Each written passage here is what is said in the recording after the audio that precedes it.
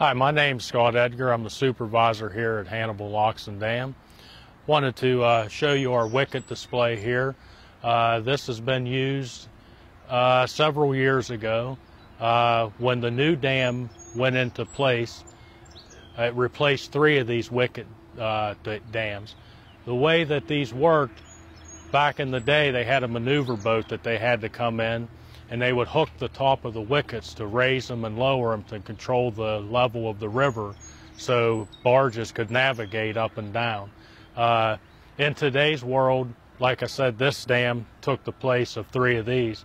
The technology's changed a lot, of course, so now the way the dam is, there's no maneuver boat needed.